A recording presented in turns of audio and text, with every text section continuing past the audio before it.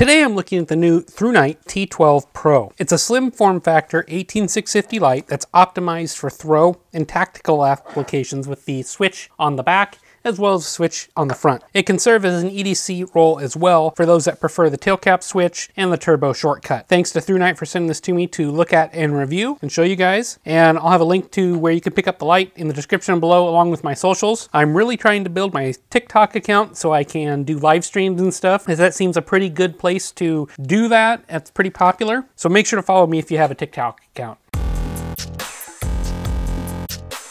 So here is the packaging that it comes in, very standard Thrunite stuff here. I won't go on about it much. You get a number of accessories. You have a bag here with your extras, your lanyard, you get an extra port cover, a couple extra O-rings, and your lanyard. You get a USB-A to USB-C charging cable, and you get a holster here, which the light fits into reasonably well.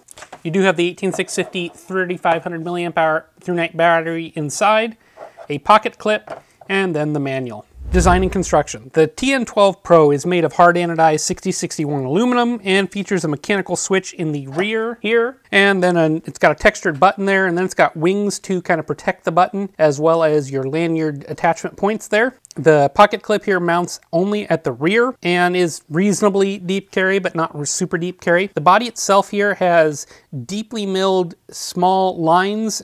These pick up dirt, I found, just dirt from your hands and skin, and are fairly aggressive, but not so much they're going to tear up things. The body section is glued to the head section of the light, so it does not come unscrewed. You've got the standard Thrunite button and electronic switch there with a LED indicator in the middle for voltage. A little bit of style, heat sinking, really not probably very functional. You have the USB-C port in the back. The head is pretty standard here. It's lightly crenulated, so when you turn it on, it does allow a little bit of light to leak. It's not sharp. You've got an anti-reflective coated lens there, a smooth, deep reflector, and then the LED. There is minimal branding on the light, just your required markings and your serial number there. And then on the front side, just the Thrunite TN12 Pro. One note on the naming here, Thrunites traditionally use that TN naming for lights that don't have onboard charging, and then use TC for lights that had onboard charging. They, throughout history though, when naming the light here, as it's a TN, but it does have onboard charging. So kind of confusing. You've got a number of retention options. As I mentioned, you've got the lanyard here, but as you know, I'm not a huge lanyard guy, so I'll leave that off. You do have the holster here, which works pretty well. I think this is a generic holster that Thrunite's used for other lights. It is branded. It's got elastic sides, a plastic D-ring, and a belt loop. It's decent. And then you've got the pocket clip here, which is more my style. It is a double direction pocket clip, so you can use it to put onto a brim of a hat if you wanted to use it as a headlamp, although it's not going to be the lightest doing that. And it's a reasonably deep carry, not super deep carry, so okay for EDC, but not the best out there. For size and weight, I measured the light at a length of 5.15 inches, minimum diameter at 0.94, maximum diameter at 1 inch. I measured the weight at 5.07 ounces with the battery and the clip, and Thrunite rates the TN12 Pro as drop resistant to 1.5 meters and IPX8 water rated. The main competitor here is going to be the Olight Warrior Mini 2, as I've seen here, and the Warrior Mini 2 is going to be smaller and lighter in all directions than the TN12. I do have a Wukos FC11 here that I kind of like to use as my reference light for a lot of things too. You can see the TN12 is larger, and these all run 18650s. And I've got a picture here of a couple other Thrunite lights to compare it to. So for LED and beam, the LED beam used here is the Luminous SFT40 LED in cool white. I measured it with my Opal meter at 6000K 65 CRI. It's a flat top LED in a relatively small package, and the resulting beam is a small hotspot with minimal spill. And this is a pretty good indicator of it. You can see there just a hot spot and very, very minimal spill. My night shots coming up here will show it too. Throw is this light's main thing, and it does that well out to a claimed 3,800 meters. Some people have complained with coil whine on high mode, but it's not something I can personally hear here. I don't know if that's my ears or I got a good flashlight. There is PWM here, but it's very fast. For my output measurements, here's a chart for the measurements that I did with my DIY lumen tube. Everything was pretty close except turbo. I couldn't quite reach the 1900 lumens. I'm not 100% sure if that's my tube or the flashlight itself. Most other lights have tested pretty close to where I'd expect them to be, so I'm not sure what's going on here. Okay, here are my night shots for the Thrunite TN12 Pro.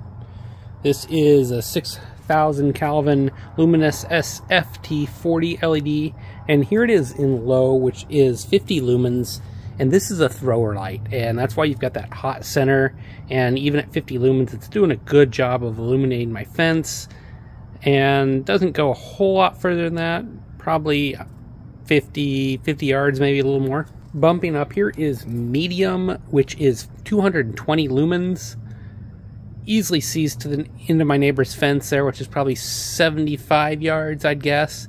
And my naked eye can just see the trees across the street, which the camera's having a hard time picking up. But again, that nice hot center. Here is high, which is 550 lumens.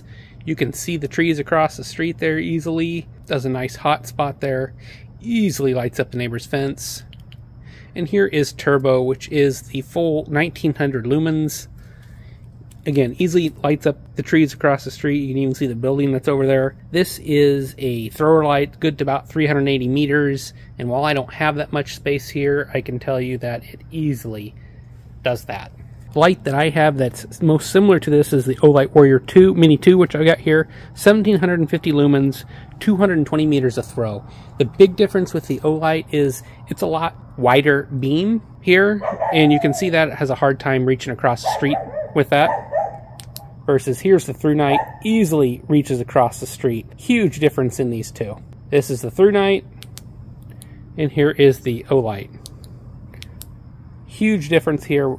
Much better thrower with the Thrunite. For heat and runtime here, I'm going to let the graphs do most of the talking here and just point out a few highlights. Turbo runtime was good for about 2 minutes, jumping from near 1800 lumens to around 800, and it looks like thermal regulation kicked in, reaching a peak of 56C. There is one more step down to 400 lumens gradually out to the 7-minute mark, and I think that's where Thrunite's getting that runtime of 7 minutes of turbo. Turbo and high here had very similar output curves, with the only difference being really where they started at. Medium mode ran past 6 hours, and in all modes the light runs at a relatively low or firefly for several hours after it stops. UI here is similar to Thrunite's standard UI, but with direct access to turbo on the tail and kind of your normal modes up front. Long press from off to go to firefly, and it comes on here. You have to long press again to turn it off. You cannot firefly go directly to low. Once in low, you can press and hold to cycle up between low, medium, and high, low, medium, and high. So all pretty standard there. You can double press to go to turbo and triple press to go to strobe. One thing I did notice that I think is maybe a firmware bug is then when you're in medium mode here, and if you leave the light for a few seconds, if you hit the button again expecting to bump up to high, it bumps down to low, as you'd see here. Like I said, I think this is probably a firmware bug. Recharging here is accomplished via the USB-C port here on the back side. As you can see, it's down there pretty nicely covered. I'm using my Evatronics charger here. The light is full, so I don't expect to see a big number, but it charges via USB-C to C or USB-C PD, which is great to see. That's becoming the standard. Max charge rate I saw was 1.7 amps without an issue near the constant current phase, and total charge time of the included 3500 milliamp hour battery from low voltage protection at 2.93 volts was 2 hours 46 minutes. Full charge measured 4.18 volts. The port cover here is worth mentioning, and it fits in there okay, but what I find is this back part here doesn't fit in. It's kind of a dovetail design, and I've found that if I have to kind of push in and push up to get it to seal in, it doesn't just push down and stay. And once it's down, it's decent, but I find that a little tab makes it easy to come out, and it's a little hard to put in. So I think that design could be a little better. My final thoughts are that I have mixed feelings on the TN12 Pro. It's not radically different from other models, but it's a pretty good value if you're looking for a throwy 18650 with onboard USB-C charging, cool white, and instant on turbo via the tail cap. For me, it doesn't really meet my EDC needs, but this isn't really where the design was focused. I feel like it's more on the tactical side of things, with EDC being a secondary thought. I've had a little bit of a hard time putting on the port cover, as I showed you, and keeping it in place there. I think the silicone's just a little bit too long, and I hope they kind of revise that when they revise the firmware bug too. Overall, this is a good value light right now with the coupons that are being offered on the Amazon page for a complete kit. If this niche is what you're looking for, I think you'll be happy with it. However, this isn't different enough that I would rush out and buy it if I had previous versions of a light or a light that did something similar. Overall, a pretty good product. Thanks guys for watching this video. As always, I appreciate you liking and sharing these if you found it valuable. Leave a comment below, let me know what you think of the TN12 if you've got one, and I'll catch you on the next review soon. Thanks for watching.